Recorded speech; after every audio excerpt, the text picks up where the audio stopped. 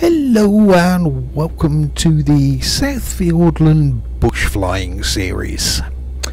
And if you're new to me and this video series, check the link in the description to episode number 1, which will tell you all about this, where we are, what we're doing, etc. Well, the first thing we're going to be doing is take off.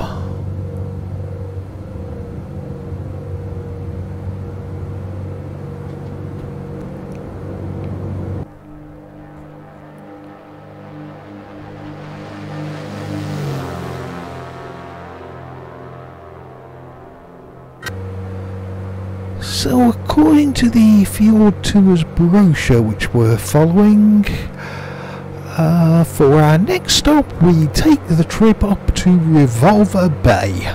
You can explore the shops while your pilot takes the opportunity to fill up with fuel.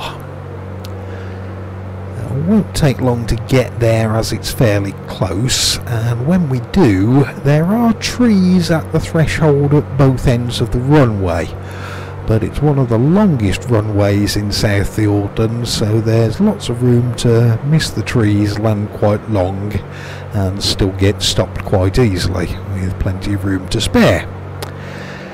Then when we do land, there's a few shops here, including a reasonable sized fjordwear outlet.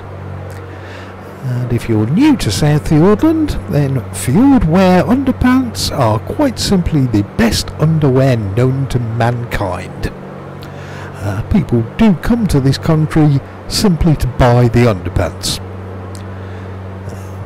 They did form quite a large part in the trade deals between New Zealand and South Fiordland as well, as New Zealanders can now get a small discount on fjordwear underpants if they produce their Kiwi passport and of course their certificate to prove that they don't own a duck. Although whatever nationality you are, there is a fuel station at this airfield and you will need a certificate of non-duck ownership to use that.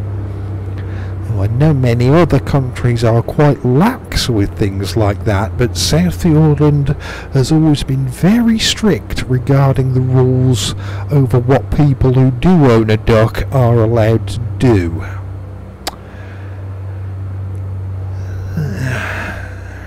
Let's see what we can do for a landing then.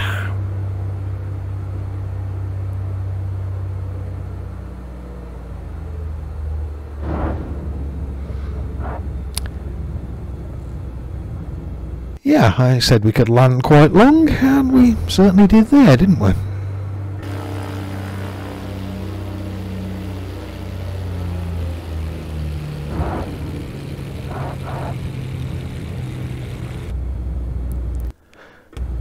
But we're down and all good. Right then, so there's a missing object box. Don't know what that was. I think there was might have been a little hut or something just on that corner. Not sure, but I don't think it was adding anything major to the scenery, so rather than mess around trying to find something to replace it, I could probably just delete that missing object and nobody would even notice. All the shops are custom objects, so there's nothing going to be wrong with those. The fuel area looked okay. If there was going to be anything else missing, it would have been over there, but that looks fine. So yeah, I think this one's okay.